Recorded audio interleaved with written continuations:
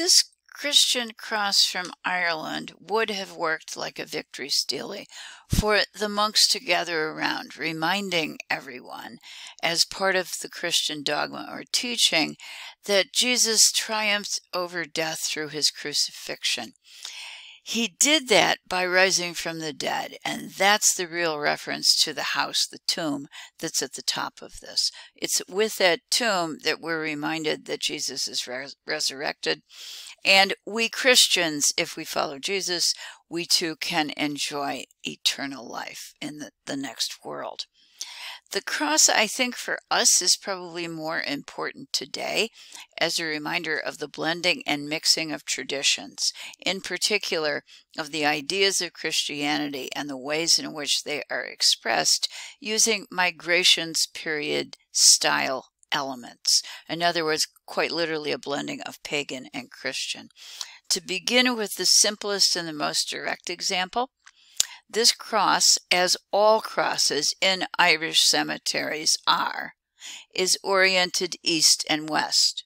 Okay, one side of the cross faces the east, another side of the cross faces the west. On one side, we have an image of the crucified Christ. On the other side, we have the resurrected Christ. Crucified Christ, resurrected Christ, facing east, facing west. You should be working out, as you're thinking about this, which of these images would face the west. And the answer is, it is the crucified Christ, the idea of death with the setting sun. The very fact that these are oriented to the sun is pagan in its origin. So we have a Christian cross, but it is oriented to a pagan direction, a traditional direction, essentially, of the sun. The image of the crucified Jesus is located over here. The risen Jesus is located over here. And you'll find in a textbook that as he is shown here, it's also a reference to Judgment Day, when he will elevate the good people, the saved, essentially.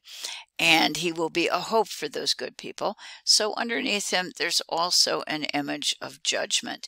And a little bit hard to see in the slide, but it's in there. There's a pair of scales that references Judgment Day.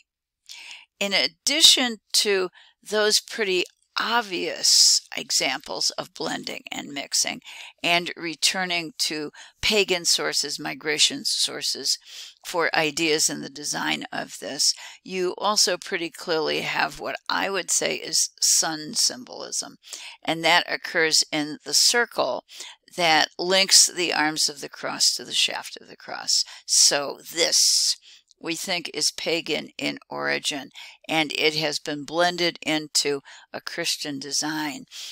Where exactly did it come from? Well, there are a number of different sources.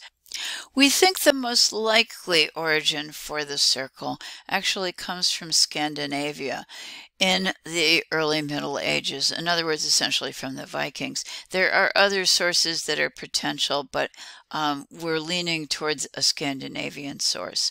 This isn't the only set of pagan influences. Let's see if I can find anything else for us.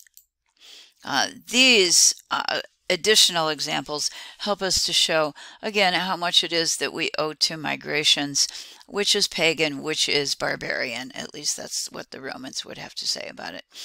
For one thing, we are on the side of the resurrected Christ again, at the very base of this. Okay, resurrected Christ, this is the judgment. Down at the bottom is the reason for Jesus's need to come back and be crucified. And that is an image of, and I've got a detail of it here, Adam and Eve. And this, of course, is Eve with the fruit. And this is a later part of the story, Cain and Abel.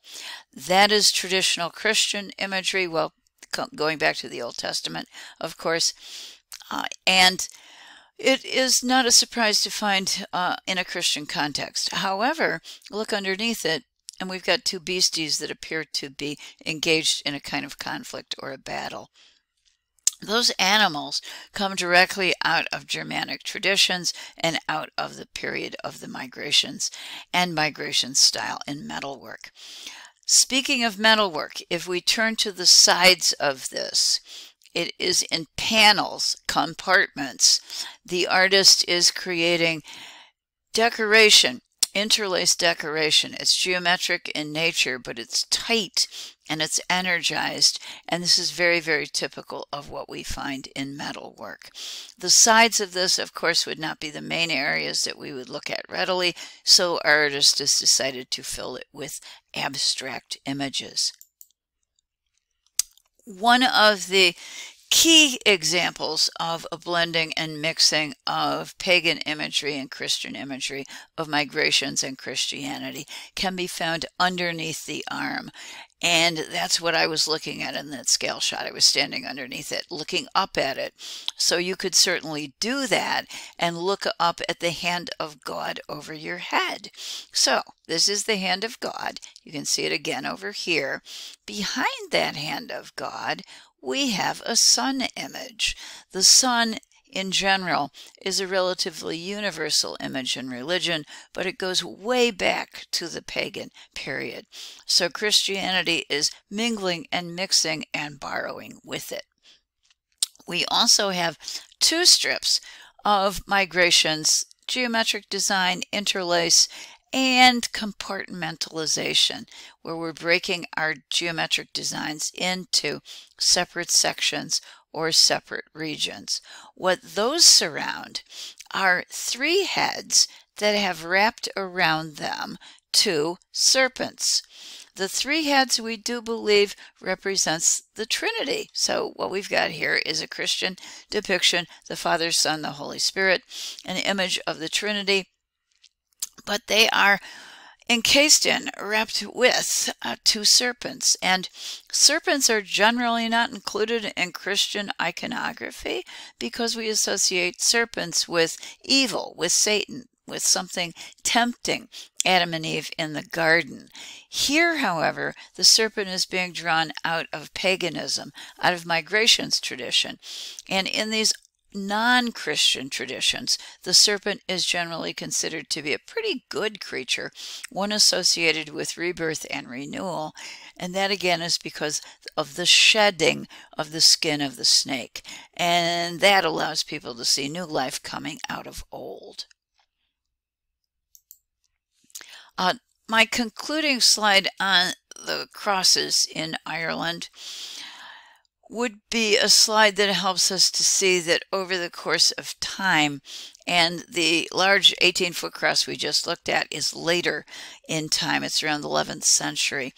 These crosses are going to develop. They're sometimes going to get bigger, but they're also going to take on figurative images. In other words, we're going to see narratives and human beings and divine beings also depicted on the crosses. That's not how they start out. This is 11.9a in our textbook. It's a South Cross, and it comes from Aheny in Ireland, not that far from the large cross that we just looked at. What I would like you to see in this cross, and it is still substantial, it's around 12 feet, almost close to 13 feet, in fact, but smaller than the other one.